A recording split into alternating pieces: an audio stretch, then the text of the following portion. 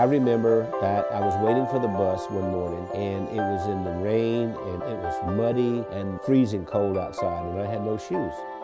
And this lady saw me standing there, and she had me come in the house, and she washed my feet, dried them, and then she took her daughter's Easter shoes and cut the straps off the top of it and put those on my feet, and that's how I went to school. So for me, there's no better joy than seeing kids excited because they've got something, got a meal, they've got water to drink, a place to go to school. That brings me a tremendous amount of joy because I know what it's like to be a child without anything.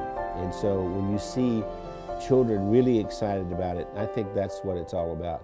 I am so excited to be able to feed children around the world and to have the amazing opportunity to partner with Global Village, be able to work with Nobel Peace Prize nominee Yank Barry and boxing icon Muhammad Ali.